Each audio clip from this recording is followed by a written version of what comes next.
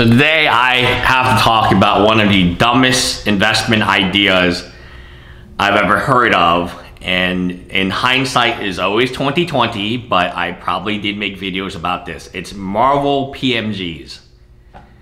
So you would see these sets go on sale on Dave & Adams all the time before the big hype. I remember 2017, they were always massively undiscounted.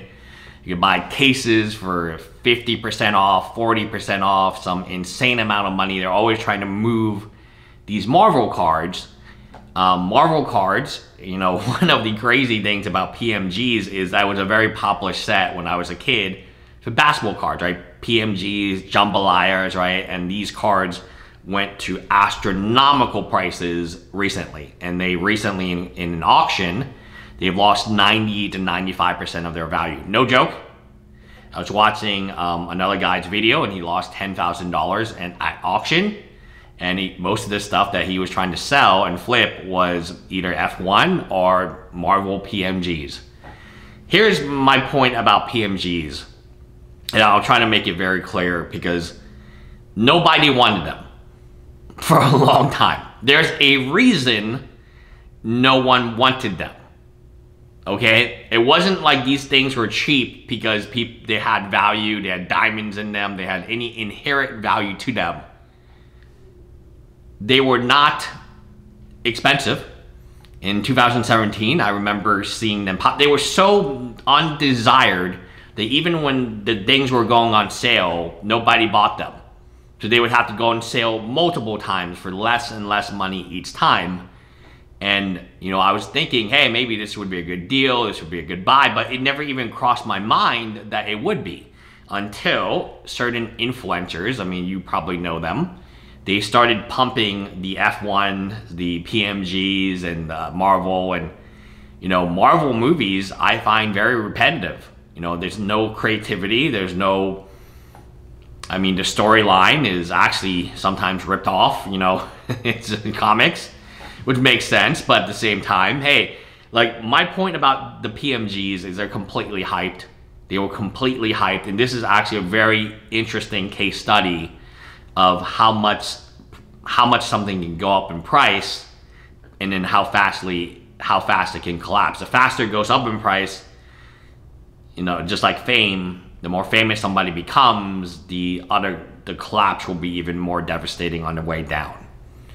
So PMGs, they have significantly lost value. Many PMGs have lost 90 to 95% of their value if they go to auction. More importantly, people like the video I was watching, the guy who lost $10,000, people in the comments are asking, why didn't you diamond hands it? Why didn't you hold it? You can't. There are many reasons people can't hold their cards today. They need cash. Cash will always be king, but especially during a recession. Especially when you have bills to pay. Especially when the grocery bill is 10, 15, 20% more. Especially when your electricity, your water bill, your cable bill, your phone bill is going up in price. This stuff is devastating. You know, if everyone could hold, then the prices would be stable because no one would sell the price and be like, oh, this price is too low. Who wants to buy something at $1,000 and then sell it at, let's call it $100? Nobody wants to do that. Nobody wants to do that. But the people who are doing this, and we see auction after auction, private sale after private sale, they have to do it. They have to do it because they don't have a choice. Rent is due. Grocery bills you have to pay for. Your kids need some tuition. They need some gas money. Whatever it is, people in this current economy need to sell. And this is very harmful to the hobby. I feel in my gut that that's a very bad experience. When you buy something for $1,000 and you're happy to get it and you thought you got a really good deal at $1,000 and then later you have to sell for $100, that person is not going to stick with the hobby. They're not going to collect more PMGs when they do have money. They have an adverse experience, no matter how positive they can be. And this is one thing, I was watching another channel, AIH Sports, and it kind of makes it clear that like this is something that I have in my mind too. The positivity, right, to bring more people to the hobby ain't going to help. Those people don't got no money. Nobody got no money right now, guys. Like, what's going on? You just have more bodies with no money? Have you ever been to a card show? The card shows are dead now, by the way. Dallas was a really bad show because no one had money. Like, they don't understand the core concept, right? When you go to a show as a vendor, you need people to have money to buy what you're vending. It doesn't matter if it's sports cards, it doesn't matter if it's Pokemon cards. You need the people with money. You know, there's been anime conventions I've gone to and Jessica's vended at where there's a lot of people and they're all little kids, but none of them got no money. They're like teenagers with no money. And you might just be like, wow, there's a lot of people there. It looks very big, but you didn't make no money. Like, the people with money right now, they see better opportunities in real estate. They see better opportunities in stocks and bonds, which are very low right now. Crypto, Bitcoin, as recording this video, is still hovering around 19,000. So if you're into Bitcoin, would you rather have a Bitcoin where you think it's a really good price, or would you rather have a PMG Marvel? No, hell no. You gotta have the Bitcoin. That's what you're into. So I think a lot of the positivity is going to seep into negativity, and no matter how many new people you bring, it's not going to help because those new people don't have no money because the government is not pumping out free. I mean, it is, yes, with student loan forgiveness. I mean, yes, there could be a burst of people buying Pokemon cards and sports cards with their student loans forgiven now, even though it would be unwise for them to do so. You know how people are, right, with their money. Yeah, I think the PMGs for Marvel, it's a very, very tough lesson that you guys have to learn, is when an influencer is telling you to buy something, and they definitely own a lot of this item that they bought really cheap. They're dumping it on you, you dumbasses. Like, I mean, come on, think about what's happening. They bought it cheap. They hyped it. Now it's supposedly expensive. They're making videos about how expensive it is, and then when it goes to auction, no one can afford it or want it. So who's left holding the bag? And this is one of my biggest complaints about many big content creators, is they seem to do this very often. And I can prove, actually, you know what? I will prove this to you. I will prove this point to you. In the beginning, it was basketball. Yeah, we agree, basketball was the sport. Then they moved to football. Okay, cool. Not every basketball fan will also like football, but there is some type of, you know, there is a lot of people who like both. I like both. All right, cool. Then we moved into F1.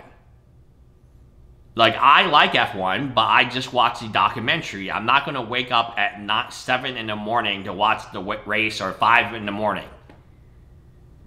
It's interesting, and I will watch the Netflix documentary that comes out once every season it's over. But I'm not going to wake up that early, nor am I that interested in F1.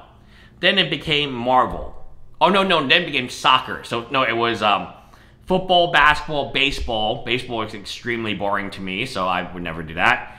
And then it became soccer, and it became hockey, and then they ran out of sports, so they moved into, then they went to F1. Then they went to Marvel. Just think about, how many people do you know in real life who is knowledgeable or even a fan of all these different sports? And then a lot of them, like Sasha T, went to Pokemon with Melee Pops and Card Kahuna, right? Like, just think about it. How many of these people, and you watch their videos, how many of people do you know is actively, you know, collecting all these different things? I can tell you that it cannot be a lot, because at the end of the day, these people are fake. I get it. Oh, I love basketball. Okay, cool. I love football. Football is my second sport. Or basketball is my second sport. What kind of idiot or what type of person has enough time to watch football, basketball, soccer, hockey, baseball, learn about Pokemon, maybe do some Yu-Gi-Oh and Magic on the side, then definitely do Marvel PMGs, and then do Star Wars? Has anyone met a person who's an expert in all these fields? But that's what they did. They went from basketball to football, from football to baseball to hockey, hockey to NASCAR F1. A lot of them went wrestling and stuff. I get the point that it might be somewhat interesting, but there's no way that you're an expert in all these things, right? I mean, Jeff Wilson's just reading off his script apparently, and if the baseball player is not on the right team, he doesn't even notice. Nobody knows in the script. Jeff does not notice when he reads it. No one in the editing room notices it. Nobody knows because no one watches baseball. I don't watch baseball, so I didn't know either. I was like, oh, who is that guy? I don't even know who the guy is. But he said it was the wrong team, and it was kind of hilarious because I guess it's a famous baseball player. So if you watch baseball and you love baseball, that's you know, oh, something's wrong. So multiple people in Jeff's team, the scriptwriter, Jeff, and then the editor, and then probably some other people too they probably watched the video before it's released. Nobody caught it because nobody at that team is interested in baseball. So anyway, that's kind of where I am with this, is like, buy what you love. You know what I'm buying right now? I'm buying a lot of Fire Emblem.